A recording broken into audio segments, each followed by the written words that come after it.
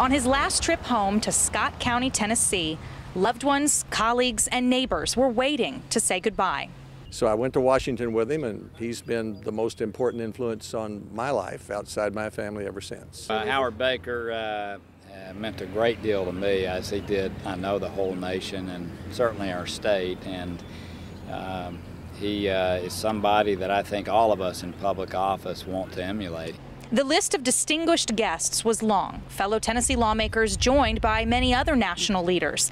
Vice President Joe Biden, former Vice President Al Gore, Governor Bill Haslam and his father Jim Haslam, Senators Reid and Mitch McConnell, a variety of political opinions represented here, but a shared respect for Senator Baker. He was the champion of civility in politics, which today we have too many people on both sides who are angry. Following his private funeral, Honor Guard led Baker to his final resting place behind First Presbyterian Church, next to his lifelong place of worship in the middle of his beloved hometown. One thing about Howard was he always came home to Huntsville. He never stopped sounding like where he grew up. And he always said that the center of the known universe is Huntsville, Tennessee.